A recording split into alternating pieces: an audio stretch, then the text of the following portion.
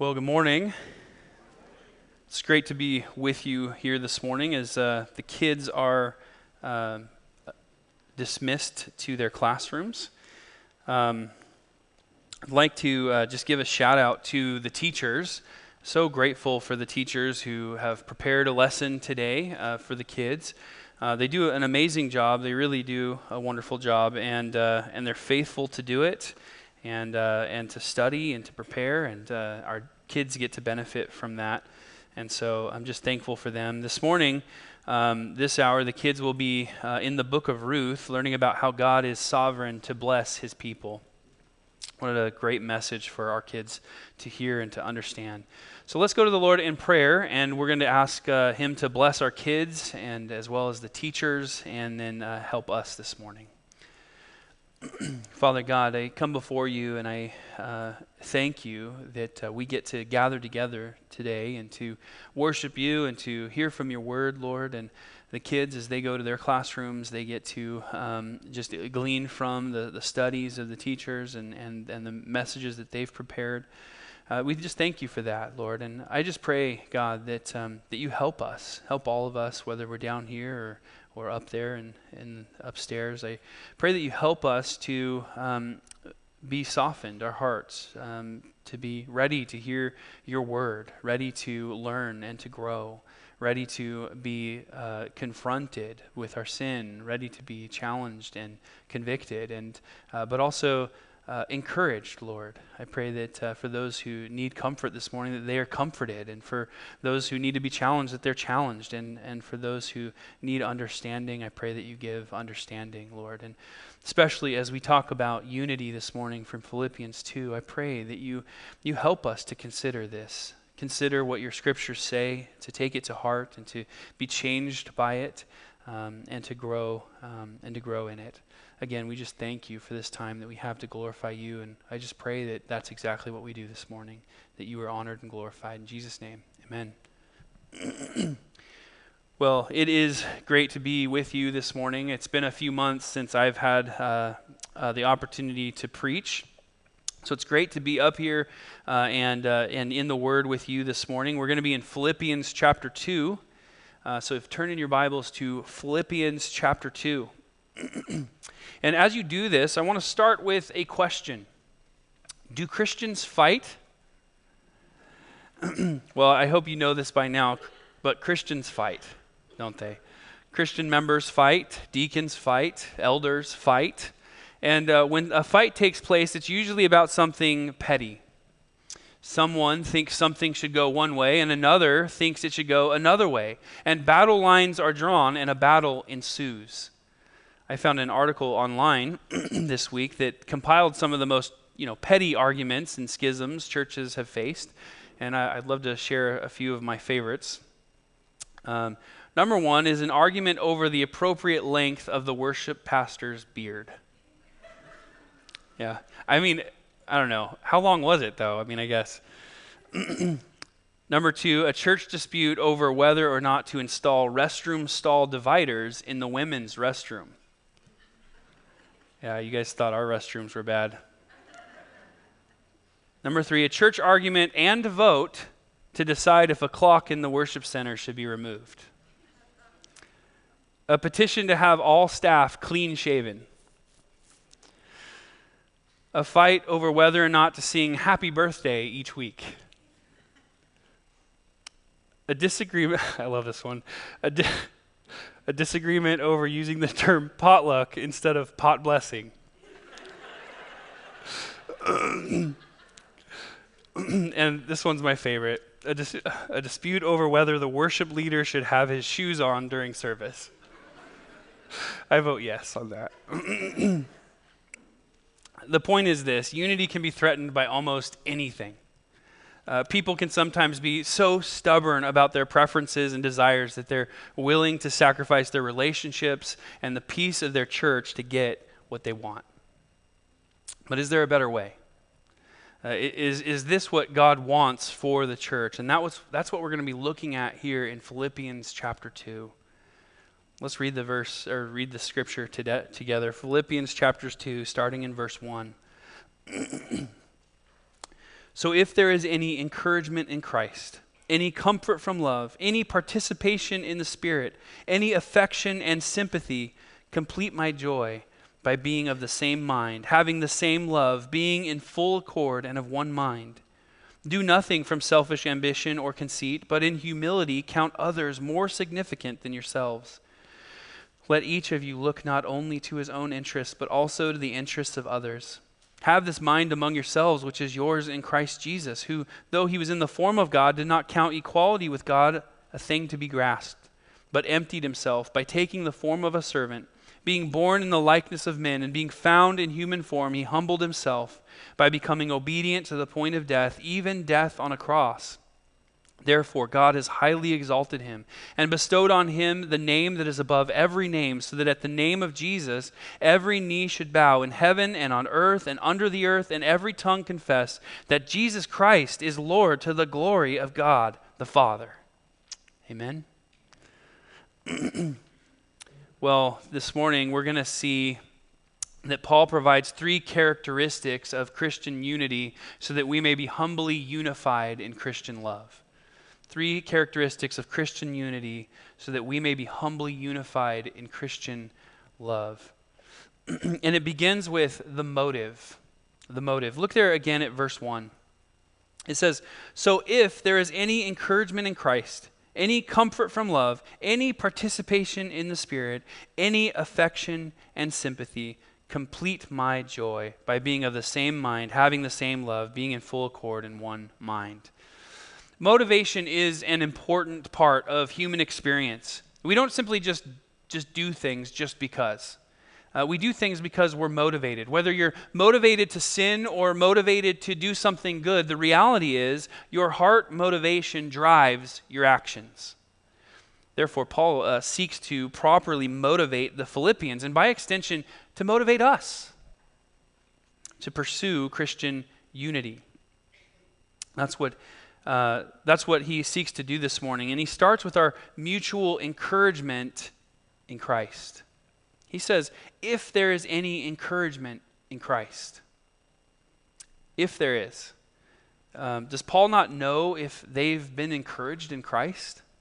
You know, in our English language here, it might seem like Paul isn't sure if he, or maybe he has doubts, but he does about their encouragement, but that's not what's going on here.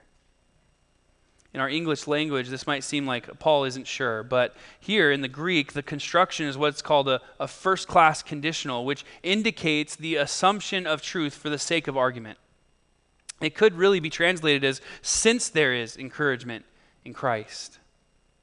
You see, Paul has no question about the encouragement that we have in Christ. You see, if you're a believer here this morning, our encouragement in Christ is a reality. It is. Who wouldn't be encouraged? What's not to be encouraged by? Romans 8, 31 through 32 says, "If God is for us, who can be against us? He who did not spare his own son, but gave him up for us all, how will he not also with him graciously give us all things?" God gave his only son on our behalf, not because of anything we did, but because he's gracious. And if God graciously gave his own son, is there anything that you need that he won't give to you?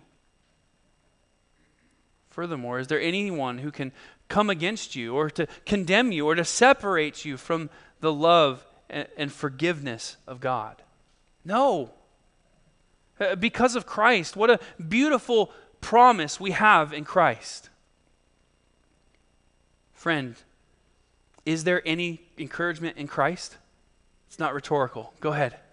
Yes. But he goes on, he says, any comfort from love. I'm not just encouraged by the blessings and benefits of being in Christ, but I'm also comforted by his love. He not only keeps me secure, but he loves me. Despite my sin, despite my utter inability to completely worship and adore him the way that he ought to be worshiped and adored, he still loves me. If you're in Christ this morning, he loves you. People will fail you. People will hurt you. People will sin against you. People will betray you. The world will hate you, but he loves you.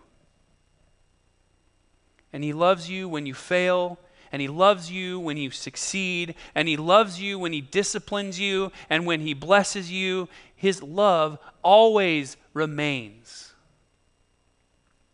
Again, there's nothing more precious than this truth. He loves you.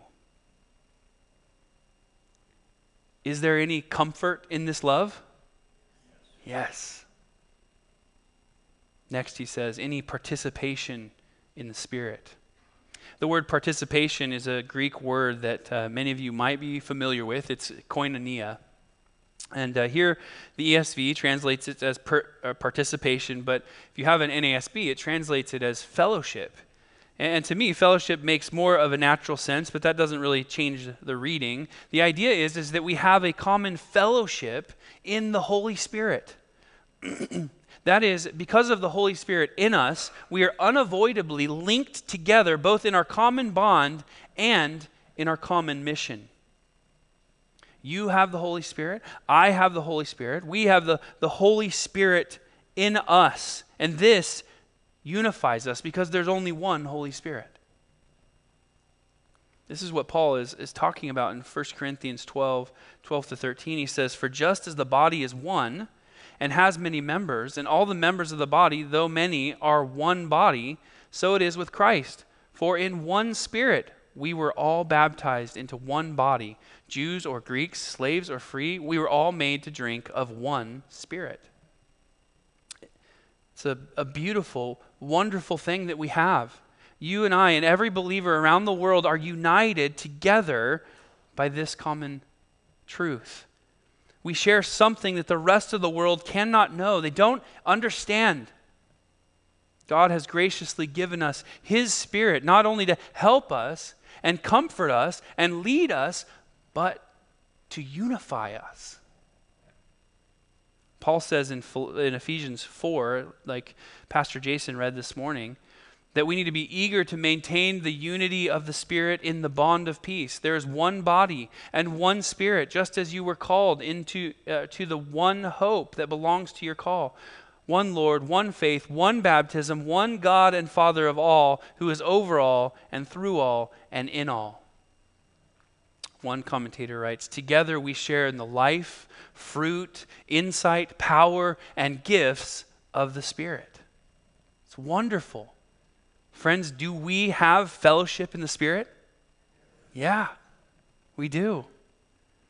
Finally, he says, any affection and sympathy. The word affection has to do with emotions. So not just do you tolerate one another, do you feel strongly for one another? Do you like being together? Do you miss one another? This is an important motivation for unity, because if you don't feel anything for the people around you, you're not going to care if you hurt them.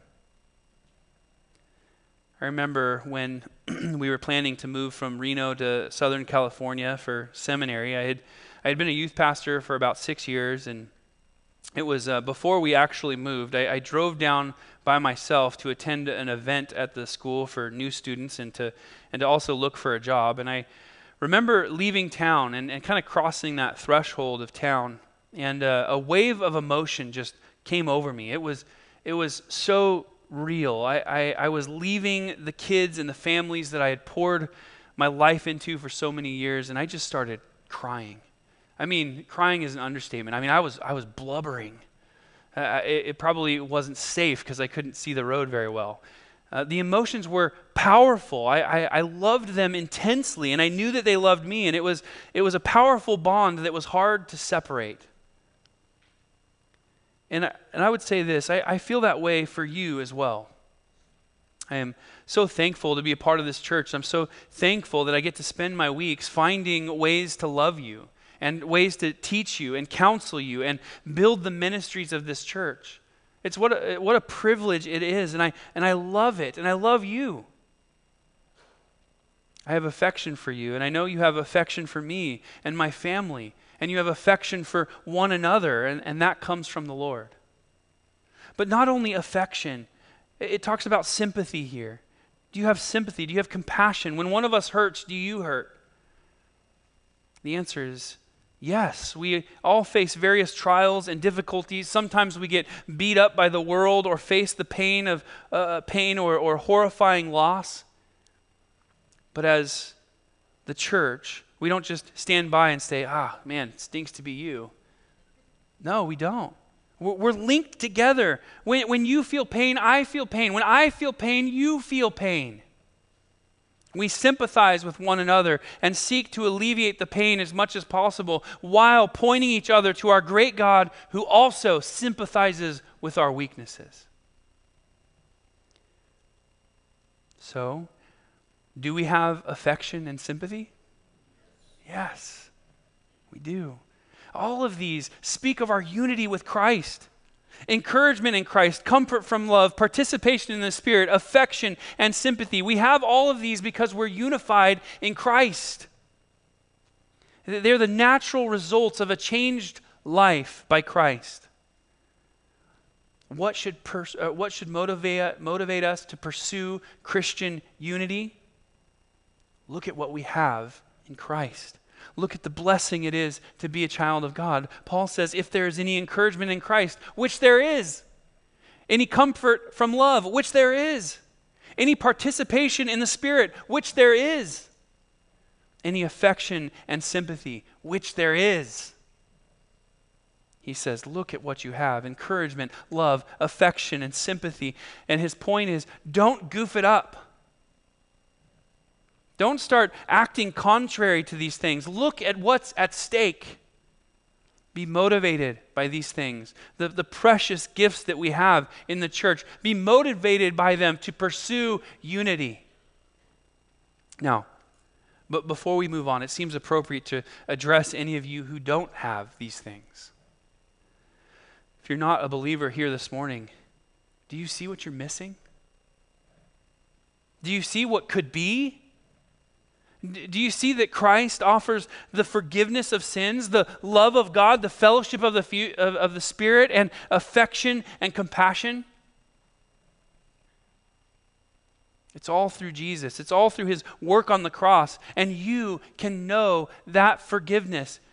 You can take part in these incredible blessings. But it's only through Jesus Christ alone, who lived a perfect, sinless life and died on a cross as a sacrifice for sins. And if you repent of your sins and put your faith in him, you get to be a part of his family. Let me tell you, and that's when you come alive. That's when there's finally true living hope. Your sins are forgiven and you're given the gift of new spiritual life. But again, it's only found in Jesus. It isn't found in your vain pursuits of the world's goods. Peace and hope are only found in Jesus Christ. And I'd urge you today, if you're hearing him speak to your soul this morning, turn from your sin and trust in him. Join the family. Amen? So we see here the motive of Christian unity. Next, we're going to look at the method of Christian unity. That is, how do we pursue Christian unity? And we'll see that it isn't by force. Look at verse 2. Complete my joy by being of the same mind, having the same love, being in full accord and of one mind. Do nothing from selfish ambition or conceit, but in humility count others more significant than yourselves. Let each of you look not only to his own interests, but also to the interests of others. What we see here is that Christian unity comes through humility. And Paul begins by prefacing this long command with a personal appeal. He says, complete my joy. Don't get this wrong. Paul isn't putting himself at the center of these things. He's not saying it's all about me. I need to be happy. No. But remember, Paul is addressing the Philippians' concern for his welfare. That's why he wrote the letter. They are concerned about him, and so he writes about them to address that. He had been imprisoned for preaching the gospel, and he writes to tell them that we can all rejoice in what God is doing, whether he is in prison or whether he's free. So Paul encourages them and reminds them to rejoice, but he also wants them to know what would put his joy over the top. And that is that they would be striving together. That they would be benefited and blessed, and Paul would get to rejoice in that. And this is how they would bring Paul joy, by being of the same mind. In other words, being unified. Now, before we go on, we need to talk about what this does not mean. First, unity is not uniformity. Okay? We're not a bunch of clones of one another. We are the body of Christ, and we all have different functions. We all have different personalities and past experiences. You can't insist that everyone thinks exactly like you. You have to embrace the differences of those around you. God created them, and he loves them, and he wants them to be the person that God created them to be. So with that, let me give you two encouragements about that. First, don't try to be someone you're not, or try to live up to someone else's arbitrary standards. Okay? Your job as a believer is to grow in holiness and grow in your love and commitment to others, but to be you while doing it. Second, don't get frustrated with others who don't think like you, or don't move at your same pace. It's easy to get mad at someone who's just wired differently, so don't. Don't. Okay. Now, what else is unity not? Well, it doesn't mean that everyone is a pushover or a yes man. Unity is not preserved by the spineless. This is how you get a single strong personality that takes over the church. We need strong leaders, but it can never be about the leader and his style or personality. This is why we need a team of elders leading the church. That we are all, and that's what we do. We are all equal, and we don't do anything unless we are all agreed. This protects from one individual assuming all of the decisions and enforcing his will. Additionally, unity doesn't mean that we attempt to be some kind of all-inclusive unity that embraces bad doctrines. It's kind of what the liberal churches attempt to do. They attempt to expand the Christian umbrella to include aberrant heresies for the sake of unity. The Philippian church learned directly from Paul, and their unity in doctrine is assumed here. Paul is not talking about a faux unity where we overlook major doctrinal disagreements. No, we must be united in doctrine. However, this doesn't mean that everyone has to have the same opinion or position as you. Sometimes people will disagree with you. Sometimes they will see an issue in a different way. And that doesn't exclude the possibility of unity. Some of you don't agree 100% with all of my positions. But even though you're wrong, we can still be unified. You know I'm joking, but it's true. There's areas where we differ, but it's the height of arrogance to insist that every position or opinion that you take is one to be divided over. No, if it's a matter of settled doctrine, we can, if it's not, I should say, a matter of settled doctrine, we can agree to disagree and we can maintain our unity. It's okay. So here's the reality. God has made each of us unique. We all have different dispositions and abilities. And here's the thing, it might bother some of you. That truth might bother some of you. You may wish everyone felt, thought, and dreamt exactly like you. But if that's your attitude, you will be disappointed. But even more than that, you're missing the beauty of the body of Christ. In 1 Corinthians 12, Paul uses the illustration of a body to make this point. Listen to what he says. He says, "For the body does not consist of one member, but of many. If the foot should say, 'Because I'm not a hand, I do not belong to the body,' that would not make it any less a part of the body. And if the ear should say, 'Because I'm not an eye, I do not belong to the body,' that would not make it any less a part of the body. If the whole body were an eye, where would be the sense of hearing? If the whole body were an ear, where would be the sense of smell? But as it is, God arranged the members in the body, each one of them as he chose. If all were a single member, where would the body be? As it is, there are many parts, yet one body. The eye cannot say to the hand, I have no need of you, nor again the head to the feet, I have no need of you. So he uses this illustration of a body and different members and how we serve the body differently. But here's another illustration. You can think of the church as a mosaic.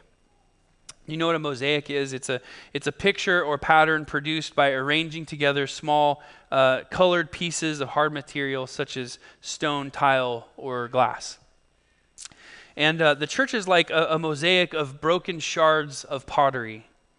And we are like those broken shards of pottery that God has picked up, that he's cleaned off, and he's placed in exactly the right spot in his kingdom. Okay?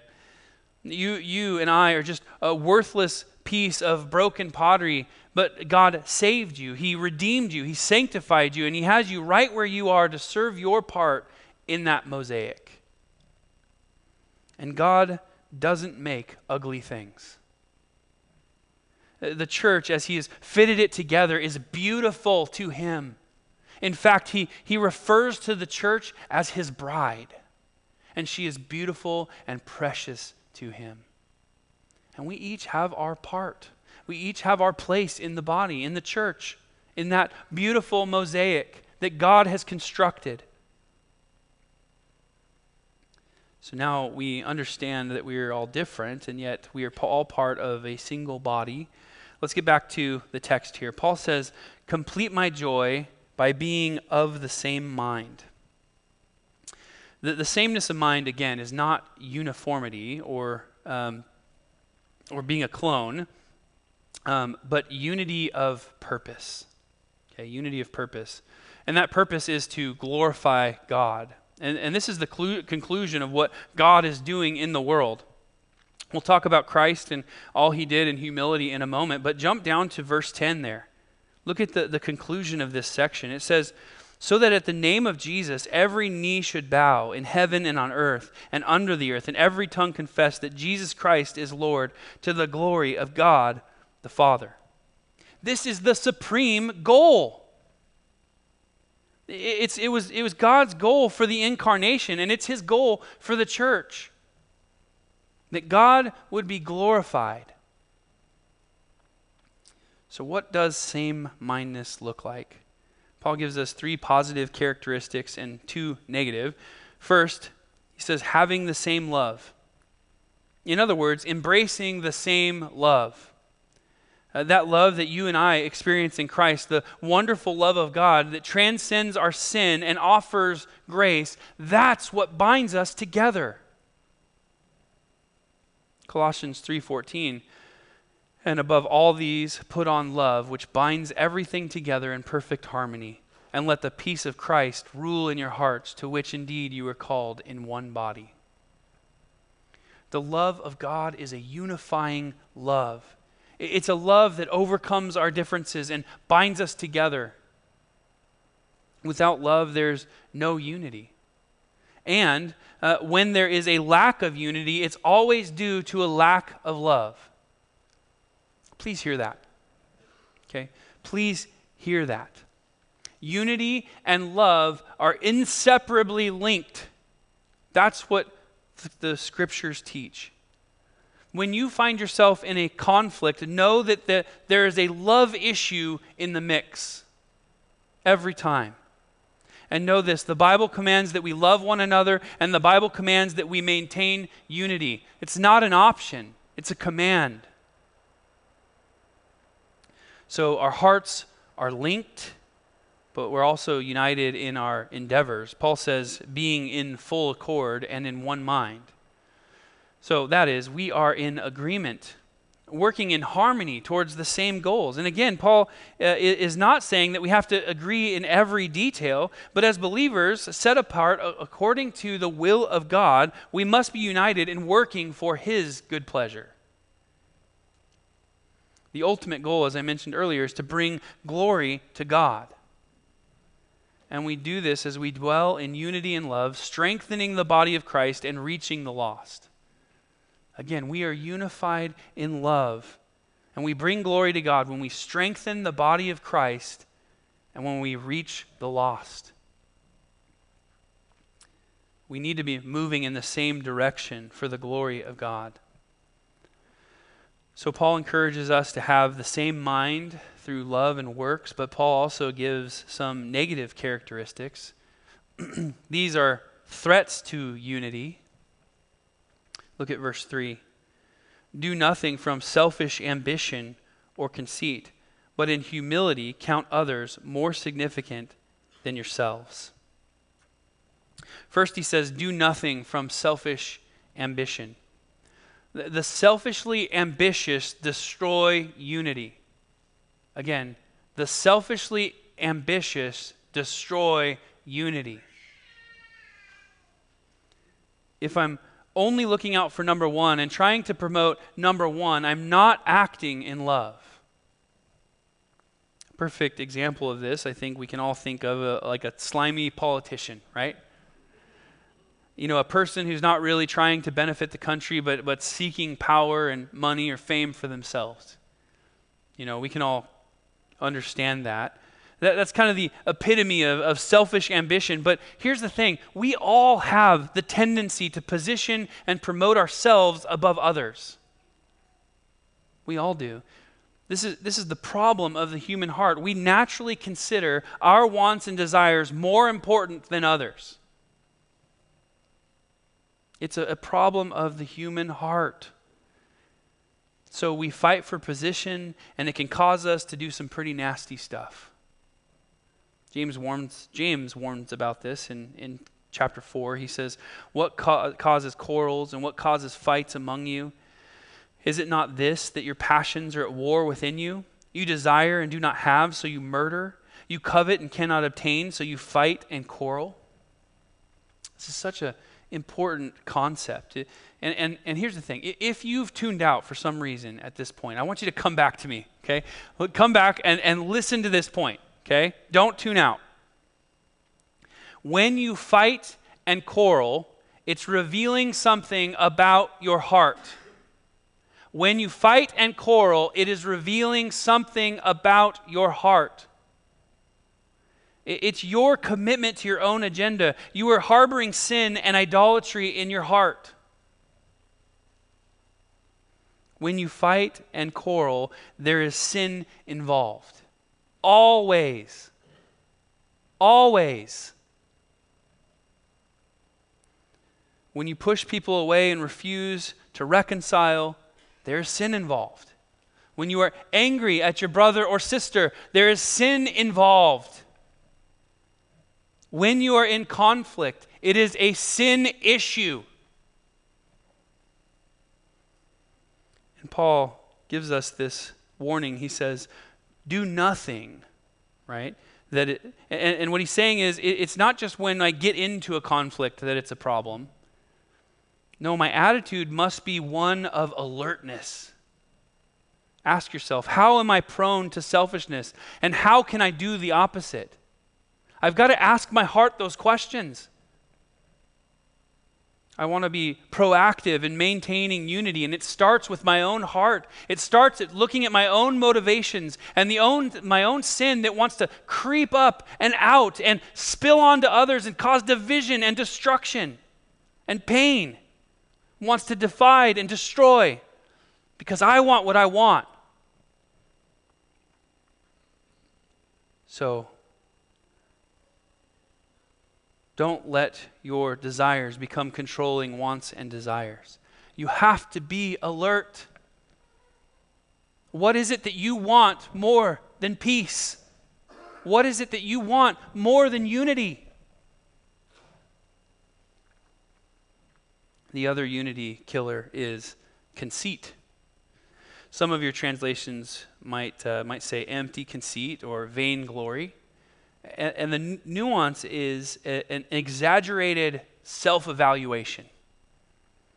To think of yourself higher than you ought to think. Right? Of course, this is the root of selfish ambition. Thinking of yourself more highly than you ought. So what do we do? How do we combat the destructive nature of our own selfishness? Look again there, verse 3. Do nothing from selfish ambition or conceit, but in humility count others more significant than yourself. It's hard, isn't it? It is. It takes humility and love, and humility is hard. It's exactly the opposite of the natural dispositions of our heart. Someone once said, humility is a strange thing. As a rule, once you discover you have it, you lose it. There's a story of Henry Ironside, who pastored Moody Church in Chicago about 95 years ago. He tells the story of a time when he was concerned that he wasn't as humble as he ought to be. And so his friend suggested that Ironside get a large sandwich board and wear it, put some scriptures written down on it, and walk through downtown Chicago shouting the scripture verses on the board for all to hear. And so Ironside did as his friend suggested, and when he returned to his apartment, humbled by the experience, he caught himself thinking, I'll bet there's not another person in Chicago that would be willing to do a thing like that. We are naturally bent to think well of ourselves. We just are. By nature, we are self-favoring. We love ourselves. We think highly of ourselves, and we fail to see our sin for what it is. Sure, we can see other people's sin really well, very clearly. But we fail to see just how corrupt our own hearts are. We are self-favoring, and in this way we are self-deceived.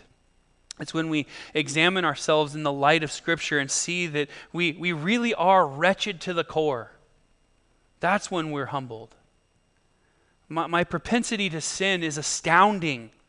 I'm utterly weak. Nothing good comes from me. It's only by the grace of God that I'm not as bad as I could be. And it's when I recognize the utterly disgusting motives of my heart that I can put that junk away and cling to the cross for help. And that's when I can count others as more significant than myself. When I see my sin for what it really is. When I see the operation of sin in my life. When I see it working to cause division. When I see it working to cause pain in my family or home or in the church or with my friends or with anybody. I have to be humbled. That's the high calling of the believer, to humble ourselves and to put others first. The only way true unity can exist is if you put away the self-centered, self-favoring old nature and put on an attitude of true humility where you decide in your mind to think of others as more important than yourself. Now look at verse 4. Let each of you look not only to his own interests, but also to the interests of others. A healthy church is one where the members look out for one another and promote the interests of others. It's assumed that you're going to look out for your own interests. You usually won't do things that will intentionally harm yourself. But do you take that same care to look out for others? That's the question.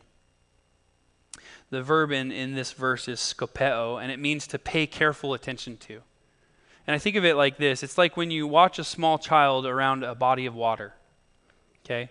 Even if it's not your child, you're kind of zoned in and ready to leap into action if they fall in. You guys know what I'm talking about, right? It's in that same way. We must carefully consider others. Watch out for one another. Every member of the congregation should take personal responsibility for attending to the interests of others in the congregation rather than being consumed with our own interests. Consider the impact that you have on others, whether good or bad. However, I would caution you against utilitarianism. Okay? And that's the mentality that says the ends justifies the means. This is how church splits happen. Okay?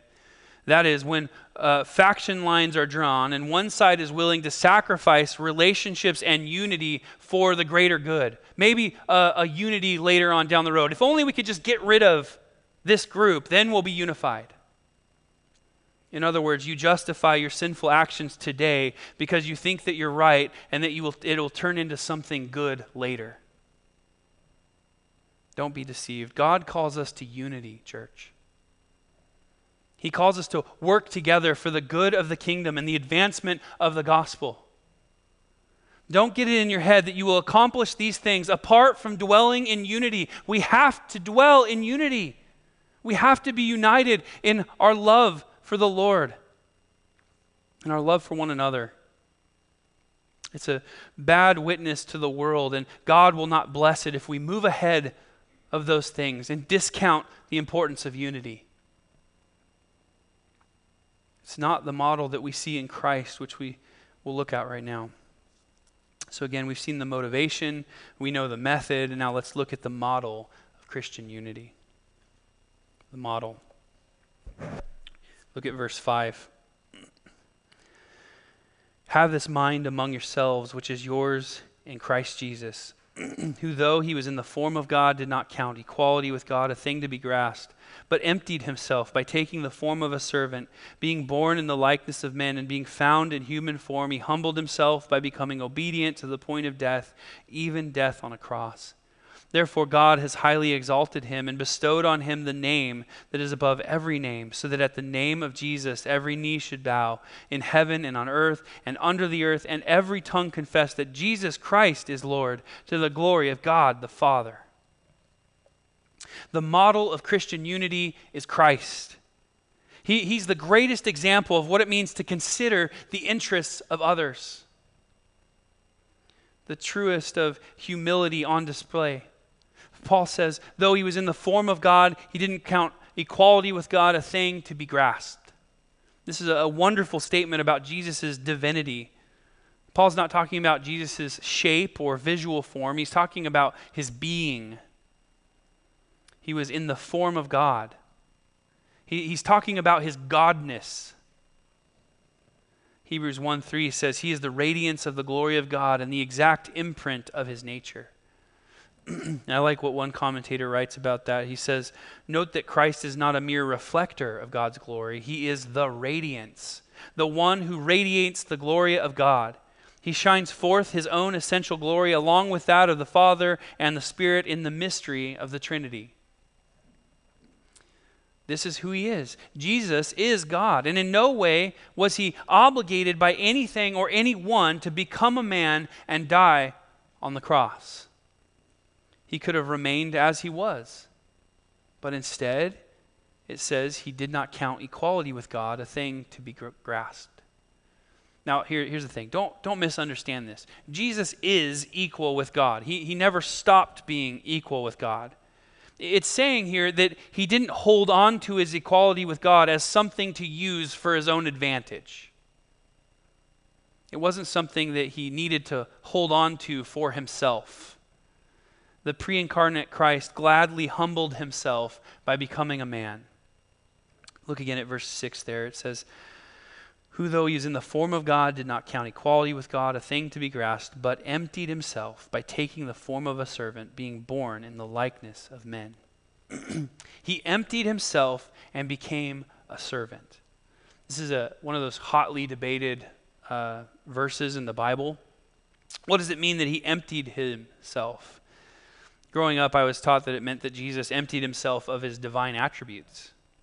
It was taught that he, left his tool belt in heaven and became a man. And this is kind of the kenosis theory. But it's really important that we take note of the fact that Paul doesn't say anything about Jesus' divine attributes in this passage. It says he emptied himself. It doesn't say what he emptied himself of. Okay? When Jesus became a man, he didn't lose his divinity. It's impossible for God to cease being God. God cannot be divided, stretched, or emptied. When the Son of God became man, it was an addition, not a subtraction. Okay, he added a human nature. However, it's also important to note that he is not part God and part man or some kind of God-man hybrid. No, he is both fully God and fully man. And I know that's kind of confusing, and this is why it was hammered out in the historic creeds of our faith. The early church wrestled with this, right? And so I'd encourage you to read the Nicene Creed and the Chalcedonian Creed.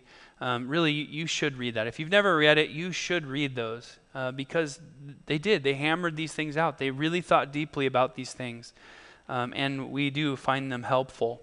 Again, the Nicene Creed and the Chalcedonian Creed. And they're not long. They're short. So I encourage you to read that. So what is Paul saying? The NIV is helpful here. He made himself nothing, is what it says. This captures it captures the idea that Paul is shooting for and completes the illustration that Paul's making. Though he's God, he became man. Actually, a servant, which is far beneath what is expected of God. Paul is helping us understand the condescension of God. That being God, he would take upon himself a human nature is incomprehensible. He condescended. He came down as a stunning act of humility. He made himself nothing. He made himself a man. But not only did he become a man, he took the form of a servant. Even sinful men struggle to serve other sinful men. But here you have the perfect God incarnate serving sinful men. The perfect example of this is when Jesus gets down to wash the disciples' feet in John 13. And they were indignant when he did this, because even for a Jewish servant, this was considered humiliating. And yet Jesus teaches them an important lesson by this. He says, "You call me teacher and Lord, and you are right, for so I am. If I then, your Lord and teacher, have washed your feet, you also ought to wash one another's feet. For I have given you an example that you also should do just as I have done to you. Truly, truly, I say to you, a servant is not greater than his master, nor is a messenger greater than the one who sent him." What amazing humility we have in our Lord. That God would come down to serve, and again, to serve sinful men. But this wasn't even Jesus' greatest act of humility. Look there at verse 8. It says, "And being found in human form, he humbled himself by becoming obedient to the point of death, even death on a cross." So not only did Jesus model humble servitude, but he humbled himself to the greatest degree when he died on a Roman cross. Think about the death that he endured. In today's day and age, there's great debate over the ethics of having a death penalty, and even those who are condemned to die, such care is taken to make sure that it's the most humane way possible, right? For Jesus, there was nothing humane about it. To die on a cross was a shameful way to die. This is why Paul says, even death on a cross. Or we should say, even death on a cross. It's one thing for Jesus to become a man. It's another thing for him to become a servant. And it's quite another thing for him to die. But to die on a cross was the most scandalous of all deaths. It was a degrading experience. He was beaten almost to death, stripped naked, nailed to these wooden beams and exposed to the elements while the life drained out of his body for hours. And all of this while people spit, yelled, and mocked him. Do you see what lengths Jesus went to save us? Paul mentions his obedience. Jesus did go willingly to the cross, but he was not undertaking this mission alone. He was sent by God the Father and empowered by the Holy Spirit. He took on human flesh and he went to the cross out of obedience to the Father. You guys all know John 3:16, God so loved the world that he gave his only Son, that whoever believes in him should not perish, but have eternal life. Jesus testifies several times that it was the Father who sent him. And in the garden, just before he was to be crucified, he prays to the Father and he asks if it be his will to take the cup away from him. But he says, nevertheless, not as I will, but as you will. Jesus modeled humble submission. He obeyed all that God commanded him to do. And this is important for us as well. God has called us to walk in humility, to walk in humble unity. We're called to prefer others above ourselves and to look out for the interests of others. But we struggle with this, don't we? There are times when we don't follow God's commands and unity is broken. There are times when we question whether resolving a conflict is really that important. I mean, if it gets me what I want, right? And we ignore God's clear word to instead, or we ignore God's word and instead trust our own wisdom. This is a call to humility, church. A humility demonstrated by Jesus Christ when he laid down his life in obedience to the Father so that we may be forgiven and join in the unity Jesus shares with the Father and the Spirit. Make no mistake, our unity is important to Jesus. It's very important. In John 17, Jesus prays to the Father, asking him to unify us. He says that they may all be one, just as you, Father, are in me and I in you, that they also may be in us, so that the world may believe that you have sent me. The glory that you have given me, I have given to them, that they may be one, even as we are one. I in them, and you in me, that they may become perfectly one, so that the world may know that you sent me and loved them even as you loved me. Unity and working out our differences is a big deal. It's a big deal. It's important to God. It's God's desire for us. Don't allow your pride to break up the sweet fellowship that we have here in Christ. Or even in your home, or with your kids, or at work, or whatever it is. Don't allow your pride to cause conflict and division. There's too much at stake. We have to be an example to the world. We have to be pulling in the same direction. Matter of fact, let's look at the end of this passage. Paul explains why Jesus did what he did, the purpose of it all. Look there in verse 9.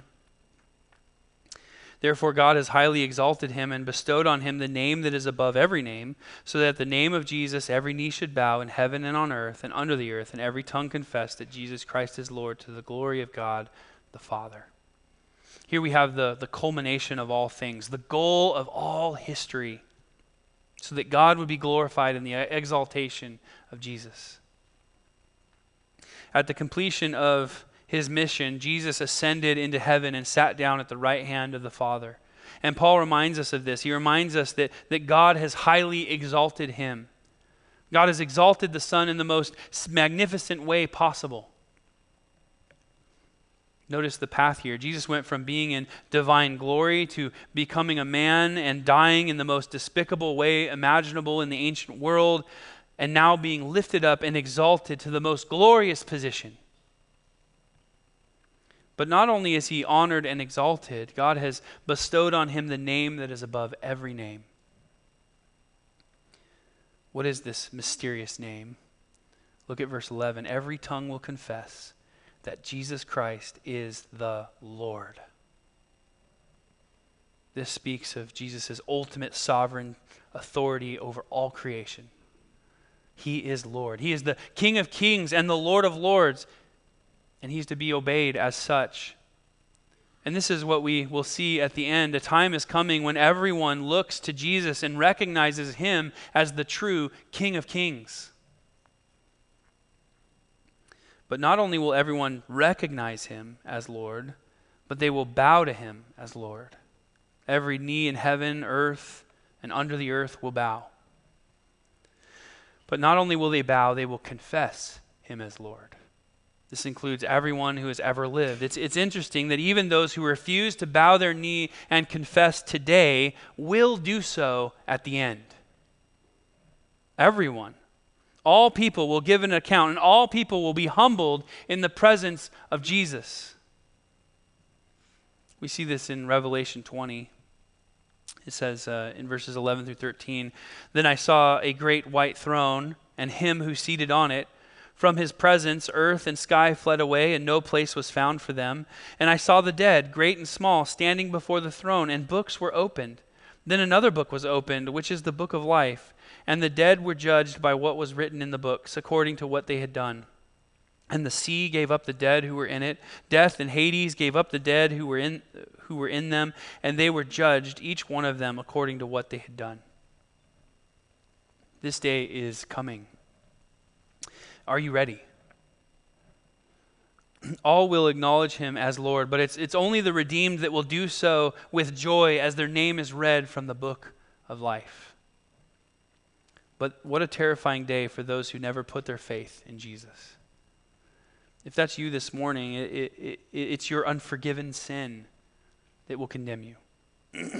But there's hope and there's life that's offered to you today. Turn from your sin and put your faith in Jesus, and you will be forgiven of your sin. Confess with your mouth today that Jesus is Lord, and ask him to save you. And if you do, you will be brought into the family of God and take part in our unity. Amen? For the rest of you, remember how important our unity is. Consider the heart of Jesus who prayed for us to be unified. Consider Paul who urged the Philippians to be unified. But above all, consider the example that Christ has set for us. Unity comes through humility. And Jesus was the ultimate example. He laid down his life for us so that we, and now we ought to lay down our lives for one another. Amen? Yeah. I thought it would be fitting before I close to read our church covenant, because this is one of the ways we can be of the same mind, having the same love, and being in full accord and of one mind. So I'm going to read this. I want you just to listen for our commitment to unity as it's found in the church covenant. So here it goes. "Having been led, as we believe, by the Spirit of God to receive the Lord Jesus Christ as our personal Savior, and on the profession of our faith, having been baptized in the name of the Father and of the Son and of the Holy Spirit, we do now, in the presence of God, angels, and this assembly, most solemnly and joyfully enter into covenant with one another as one body in Christ. We commit, therefore, by the aid of the Holy Spirit, to walk together in Christian love, to strive for the advancement of the church in all knowledge and holiness, to promote its prosperity and spirituality, to sustain its worship, ordinances, discipline, and doctrines, to contribute cheerfully and regularly to the support of the ministry, the expenses of the church, the relief of the poor, and the spread of the gospel through all nations. We also commit to maintain family and personal worship, to train our children in reverence for and in admonition of the Lord, to educate our children in Bible truths, to seek the salvation of our kindred and acquaintances, to walk cautiously in the world, to be just in our dealings, faithful in our engagements, and exemplary in our lives, to abstain from anything which might have the appearance of evil or cause a brother to stumble, or to be zealous in our efforts to advance the kingdom of God. We further commit to watch over one another in brotherly love, to remember each other in prayer, to aid each other in sickness and distress, to cultivate Christian sympathy in feeling and courtesy in speech, to be slow to take offense, but always ready for reconciliation, and mindful of the rules of our Savior to secure it without delay. We moreover commit that when we remove from this place, we will as soon as possible unite with some other church where we can carry out the spirit of this covenant and the principles of God's word. Let's pray. Father God, what a high calling we have as your people to dwell in humble unity. Lord, unity is a fragile thing. It can be gone in an instant. And I pray that you help us, that you bind us together by the power of your Spirit, that we would love one another, care for one another, serve one another, and consider one another as more important than ourselves. Help us, Lord. Help us to look at one another with eyes of affection and sympathy. Help us to find ways to look out for one another. Lord, again, just bind us together in your love. I pray that you help us to resist division, to resist the sin in our heart that wants to bubble up to the surface and cause the destruction that it wants to cause. I pray that you help us to smack it down in your name, to be committed to unity and love. Lord, help us. We need your help. In Jesus' name, amen. Allow me to leave you with these final words from John 17, verses 22 through 21. I do not ask for these only, but also for those who will believe in me through their word, that they may be one, just as you, Father, are in me, and I in you, that they also may be in us, so that the world may believe that you have sent me. May you walk in humility this morning so that we all may be one in Jesus Christ. God bless you as you go.